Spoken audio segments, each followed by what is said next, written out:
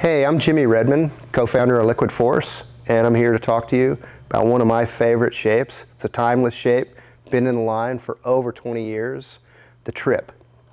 Now the Trip, now is this compression molded, perfect board, but like all of our shapes, they started off being handmade, hand-shaped, and the Trip was really taking the whole concept of what a twin tip could be and pushing the limits of width. And in doing so, it radically changed the fin setup and what's become commonplace on boards today. You'll notice this is the first prototype. We didn't have the name Trip yet. Test pilot on this first board was Gator, so it was called G1. And there's a whole series of G2, 3, 4, 5. But the idea was you make the board wider. At the time, all twin tip boards just had a center fin. So because of that, it couldn't handle width like this, and most boards were at least an inch, if not even more, narrower than an inch at the tips than this prototype. So once I pushed it out an inch to an inch and a half, inch and 3/4 more than the current boards, I knew it needed fins out on the rail. So the idea was, once you get the fins out on the rail, they can get a lot smaller. So it's a completely different kind of fin, something very shallow, canted, and with a long base, but low depth. So it's low drag, but maximum grip. Now at the time, we didn't know how to mold in fins. So the first Trip, we actually had to take a step backwards and bolt the fins on. You'll see the holes for where the fins were bolted on. Fortunately, when we were getting ready to release this board, I connected with an amazing artist. His name's Drew Brophy.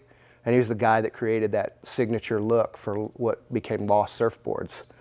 And told Drew the idea, the concept behind the board, and the name Trip.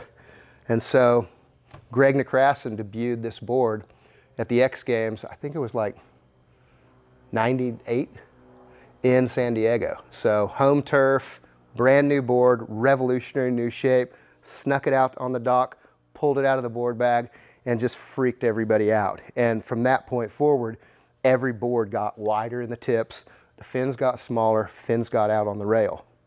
Well, since the first debut of the Trip, it's gone through multiple iterations, to update it, to work with new boats, steeper wakes, bigger wakes. And each time the board, rocker's gotten a little bore, still keeping the same concept of a continuous rocker, and the board's gotten a little wider. So the fins get better. Finally, we're able to mold in beautiful fins. And what's really cool about how the fins are on the latest iteration of the Trip is you have what's flowing through the middle, I call it a disc hull. That's a double inside single concave. And that flows into a deep, pronounced double concave channel out the end. And the concave warps right up into the inside face of these two fins. So it makes the fin really efficient.